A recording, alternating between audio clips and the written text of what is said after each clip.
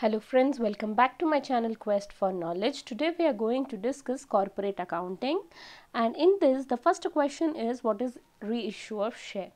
So when the share is forfeited, it means whenever the shareholders fails to pay the allotment or any call fee, then the share belongs to the company. So the forfeited share, when it is reissued or sold, so that is considered as reissue of shares. So the reissue means sale of the forfeiture share is considered as the reissue of share. I hope you are clear. Let's move on to the second question now. So what is bearer or unregistered debenture is whoever will carry the debenture certificate will be the real owner of it. So there is no compulsion that you need to register the transfer. So whoever be the bearing that debenture certificate will be the real owner of that debenture. So such is considered as bearer and unregistered debenture. So the next question is what is firm undertaking. So undertaking is a task or an agreement which they have agreed to do something. So under the firm undertaking is any business or any work or any project which they have undertaken, agreed to do the task is considered as firm undertaking. Okay. So interim dividend is whenever the company gives the interim dividend before the annual general meeting and before the release of the financial statement. This declared dividend usually accompanies the company's interim financial statement. So it is the payment which is being given before the company's general meeting, we can consider. What is goodwill? Goodwill is an intangible thing, an asset which cannot be seen nor touched. So goodwill is an intangible asset representing non-physical item which is not a material, which don't have any kind of a physical thing, and it adds a company's value. Okay, let's move on. Mention 4 circumstances under which share have to be valued. So students, the question is what are the 4 circumstances we value the share. One is that when you have to pay for any estate duty or any kind of a tax on that time. Second is during any kind of amalgamation or absorption of the company. Third is for any kind of a tax, gift tax purpose, discharge of debts and liabilities, and for purchasing of the share. Like for these all are the things, the shares has to be valued. Question: what is managerial remuneration? Managerial remuneration is the salary which has to be paid to the managers of the company on top management level. Example of one such post is director of the company.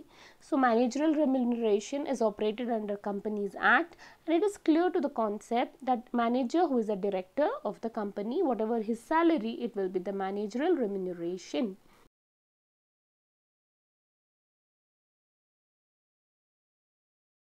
So the first question is what is forfeiture of shares?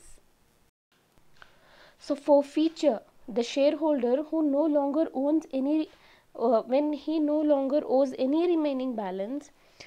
For example, if the owner fails to pay any of the money, call money or allotment money, then the share is being forfeited. Forfeited means taken back.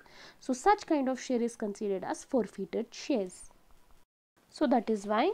So when the shareholder no longer owes any remaining balance and surrenders any capital gain on the share, then it automatically goes back to the company. So such is considered as forfeited shares.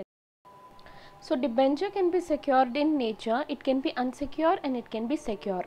So secure is one where it has been pledged or mortgaged with the asset, okay, for a security reason. So that is why it is secured debenture.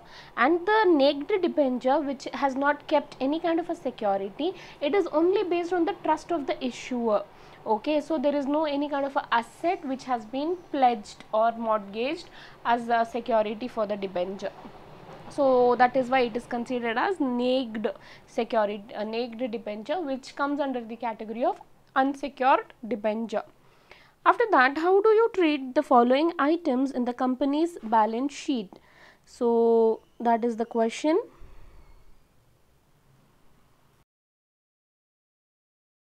So the items which has to be shown in the company's balance sheet is asset, liabilities, owner, stockholder, equity, all kind of asset, long term, short term, everything come under the asset side, and liabilities, all type of short term and long term liabilities. Apart with from that, owner's liability will come under the equity side.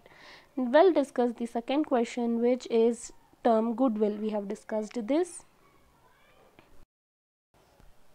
So what do you mean by the remuneration of an independent director?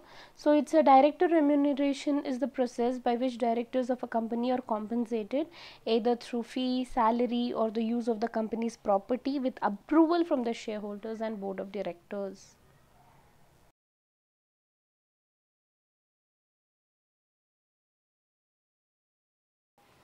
The Companies Act 2013, they state that independent director may receive remuneration by the way of fees provided under subsection 5 of section 197 as the reimbursement of expenses for parties.